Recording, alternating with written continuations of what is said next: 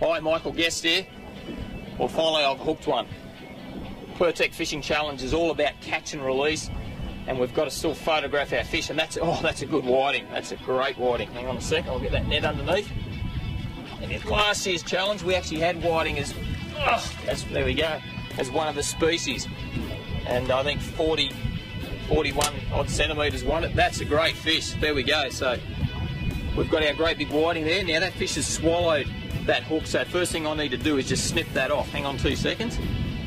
Grab a pair of scissors and we'll just snip that off because we're going to release this fish. So we've cut that off, and let's get that right out of the way. So be nice and quick. We need to get our fish on our brag mat. I've already put my angler number down. I've made it up. For some reason I put 007, James Bond, but anyway, whatever works. So let's lay this fish down. Righto, so pretty simple stuff. I've already put my angler number down on the white square there, and get his nose lined up. He's just 38 centimetres. Get a nice shot. He's moved, and we need to get him back in shot again. Alright, there you go, nose is lined up, and turn the camera on. I'm a bit excited. Click. Maybe take a secondary one if you're not too sure.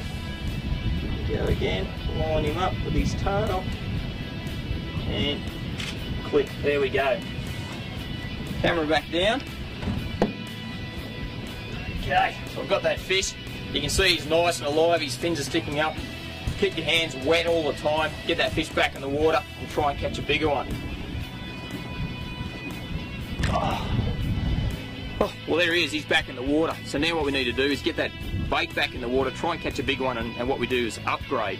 So we've taken a picture of that fish, 38 centimetres. Get it out there. Last year I think the biggest whiting was 41.6. Who knows what the species will be this year. You need to get on the website, check on that Saturday evening, and go and chase them. Well, it's worked. I've dropped another worm out, and come here. Oh, yes. Well, I'm pretty sure this is going to be bigger than that first whiting I photographed. That's a beautiful fish, that one. Hopefully he might be close to that magic 40 mark. So let's get that hook out nice and quick. There we go. So same deal again, straight across to our brag mat. And I've just got a couple of things here to hold it out nice and flat. Bit of a windy old day. Let's lay that beautiful big whiting on that mat, and he's, oh come on, it can be a bit hard sometimes. It doesn't hurt if you've got a friend there even just to put a finger, as long as that nose lines up where it's got to up the other end there. So let's get him now. I'll grab my camera.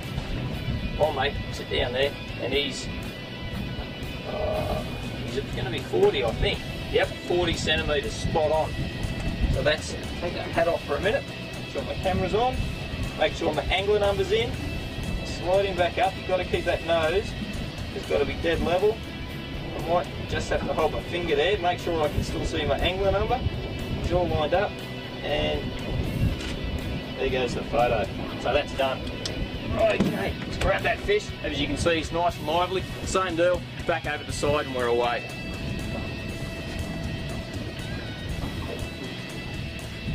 Alright, well I've taken the photo, there it goes.